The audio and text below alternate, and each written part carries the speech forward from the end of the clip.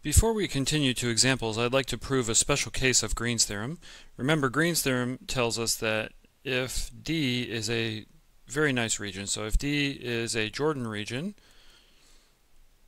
so I'll just remind us of what the theorem says here, and F is a vector field, so on this region, this is all in two-dimensional space, right? So if F equals PQ is a vector field such that the first partials, right, so D, let me just write the words here, so such that the first partials are continuous on D,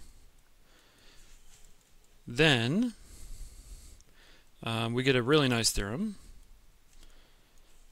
So this is a lot of writing, but here's the point here. What we end up with is that the double integral over the region D of the function that is built by taking the difference of these partial derivatives, dq dx minus dp dy, integrated with respect to area.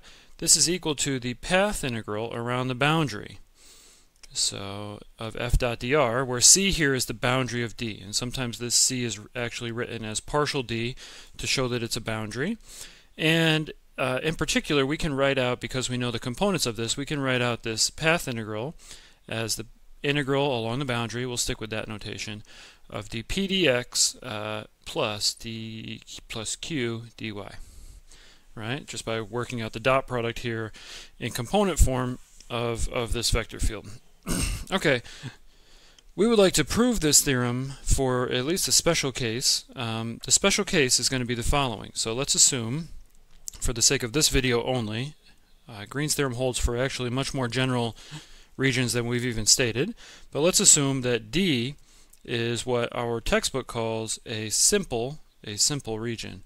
Okay, now simple has a couple different technical definitions already, and the book is adding another one, so I'm just going to say that this is a special case, but just in case you're following along with the textbook as well, D is simple. So what does this mean? Well, it means that D could be represented, or can be represented,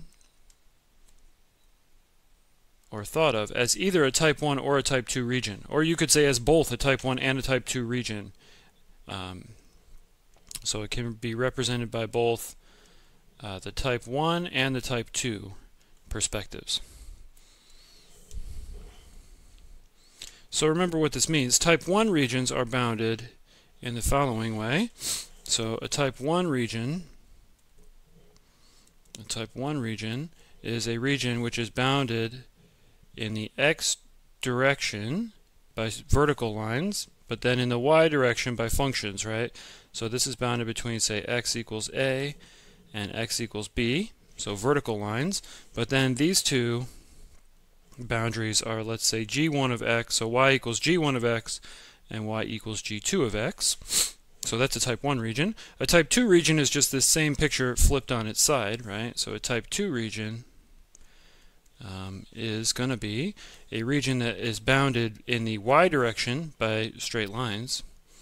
So maybe it looks like this, like y equals d, y equals c.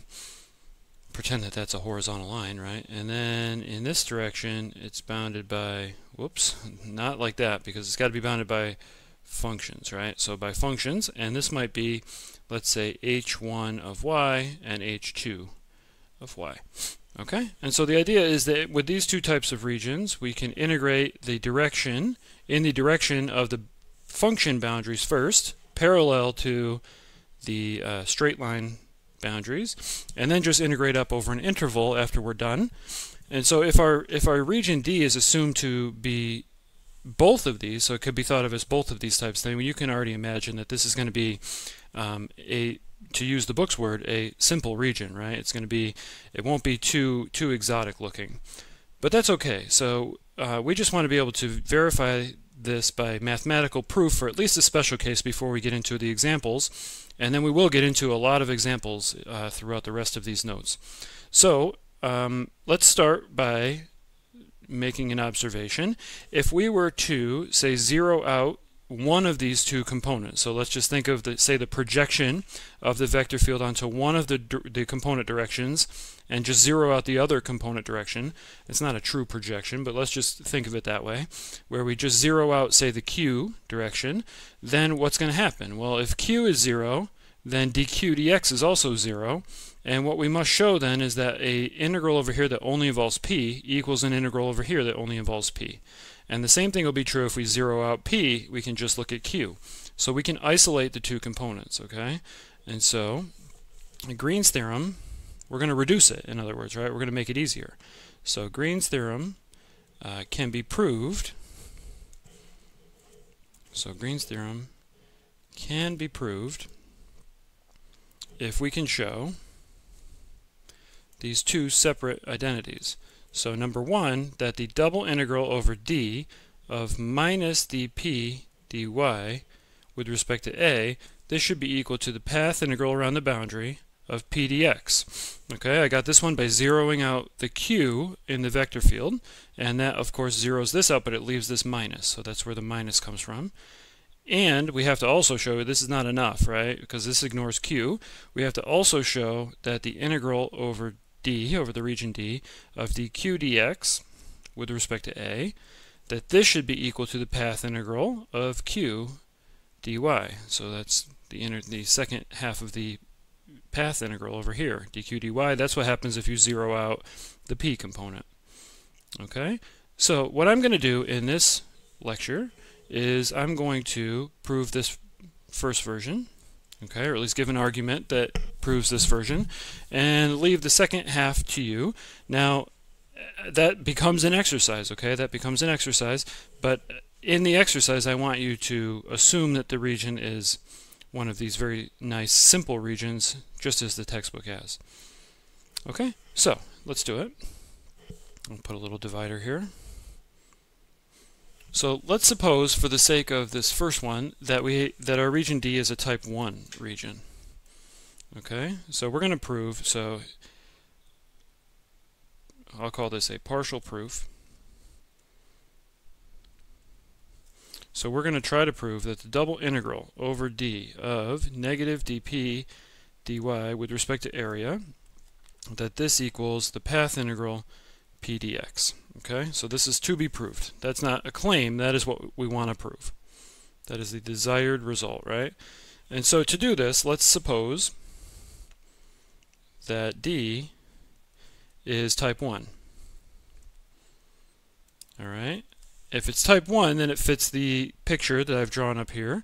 So this picture right here, type 1, means that it's bounded in the y direction by these two functions, g1 and g2, and in the x direction just by constants. And so that means that our D can be represented, again, in the x direction. Let's write the y direction first because the functions matter, right? We're going to have to integrate this way. So it's going to go from g1 of x out to g2 of x. And then once we've done that, then we can integrate from a to b. Okay, and I'm saying integrate because I'm already thinking of this left-hand integral. So, therefore, what do we have? Well, this double integral over d of minus dp dy dA, in this type 1 sense, right, this can be then written as an iterated integral where the outer bounds are a and b. The inner bounds are this function with respect to y, so g1 to g2. Okay, and then the integrand is dp dy. We're integrating in the y direction first, right? In the y direction first. And so, when we look at this, we see that the inner integral, we're going to do this as an iterated integral. This inner integral is a fundamental theorem of calculus, actually, because the bounds here are with respect to y, right? The dp dx is now, dp dy, right, is a y derivative of a y integral. And so this whole thing, let's just write it a little bit differently so that we can really see how the fundamental theorem is working here.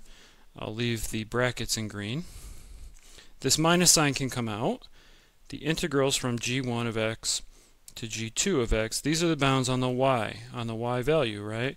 And then we have the thing we're integrating up is the y derivative of this function p of xy dy. Okay, but the y integral treats all the x's like constants. And so what we end up with then is, of course, this all cancels out. We plug in these boundaries for y, right? And so this integral gets computed as the negative, so it's ab, the negative of p of x comma g2 of x minus p of x comma g1 of x. That's just fundamental theorem dx. But then we can use this minus sign to switch the order, right? So this becomes integral from a to b of p x g1 of x minus p of x g2 of x dx.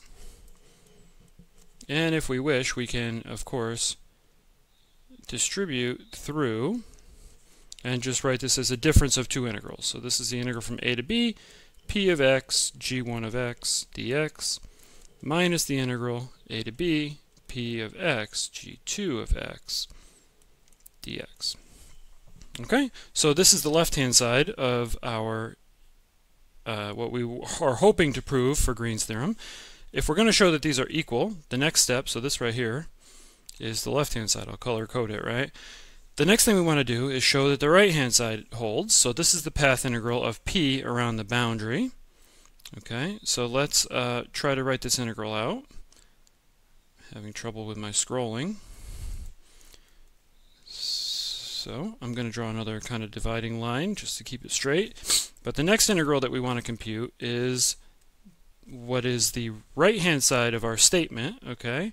But that's the path integral. So on the other hand, we have this path integral. Remember, we're just hoping to show that these are true, right? So on the other hand, our integral around the boundary of f dotted with dr, it's not the whole thing though, I'm sorry. It's just p dx. We're doing a partial path integral here, right? Because we have made the assumption that the q component is 0 in this argument. And so what we need to do then is integrate around the boundary, but the boundary, if we go back to our picture, we're going off this type 1 picture, our boundary kind of has 4 components here, right? It has a C1, and then it has the C2, which is just vertical, and then C3, and then our C4, which is also vertical. And to go around the boundary, we need to include all 4 components, right? And so our path integral, we can break up into the path integral over C1 p dx plus integral over C2 p dx plus integral C3 p dx, and then finally integral C4 p dx. All right, let's try to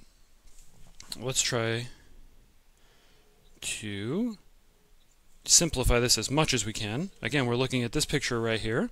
Our two boundaries are vertical boundaries, C2 and C4. For those boundaries, again, they're vertical, right? And so how's x changing along those boundaries? Remember, our path integral is only a partial path integral, and it only cares about dx, right? It's only the x is changing in this partial integral. And so along these two vertical segments, dx equals 0.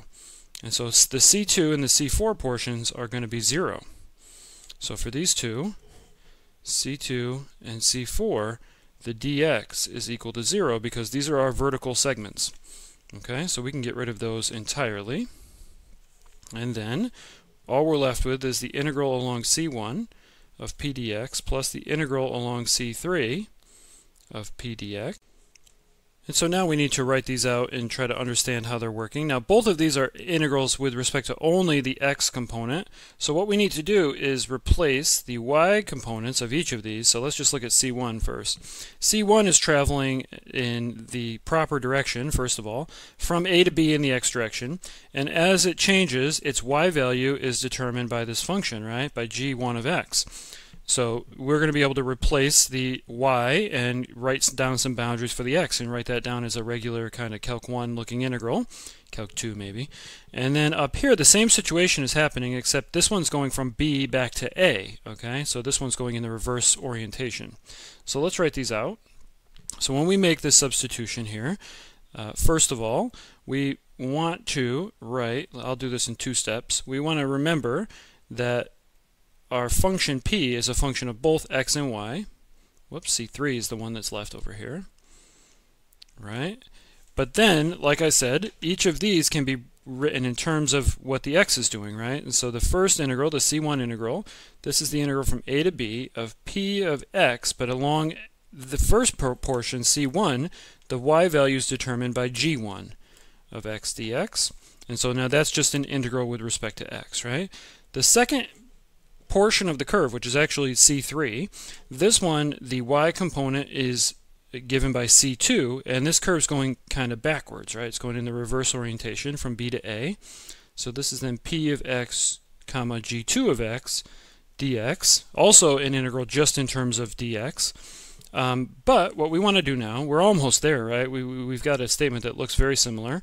If we compare with what we got for the double integral up here with our path integral down here, these are very, very similar. The only difference is this goes from A to B and it's minus. Well, this one goes from B to A. If you reverse the limits, you always get a minus sign, right? Because this now has become a Calc 1 integral, and so these two are definitely equal to each other.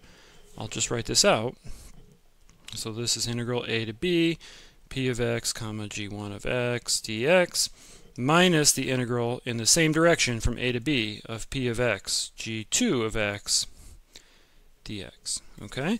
And so what we've shown then is that in this very special case, all right, so when our region D is type 1 and our vector field is given by p comma 0, right, then in this special case we've got double integral over d of minus dp dy with respect to area. This is equal to the path integral around the boundary of p dx. All right, that does not prove the theorem. Okay, so what remains to be proved? So I'm going to write RTP, remains to prove, and really this is something that you should do yourself. So FTIS, for the interested student. You should do the same thing here. So you should suppose that D is type 2. D is a type 2 region, and that F is equal to 0 comma Q now, so 0 out the P component, and then show that the double integral over D of dq dx dA with respect to area, that this should be equal to the path integral of q dy. All right? Once you've proved this, then this will prove Green's theorem on our what we've called our simple regions. Okay? So these two taken together. So the argument for this second one is totally analogous, and it's a good exercise for you to do it. So these two taken together prove the special case of Green's theorem. All right, and we are going to now go ahead and use Green's theorem in more complicated situations where this theorem doesn't necessarily prove it, but in a later course, hopefully, if you go on in math and continue on, you will prove this theorem in a more general case, and you'll see the beauty of it once again.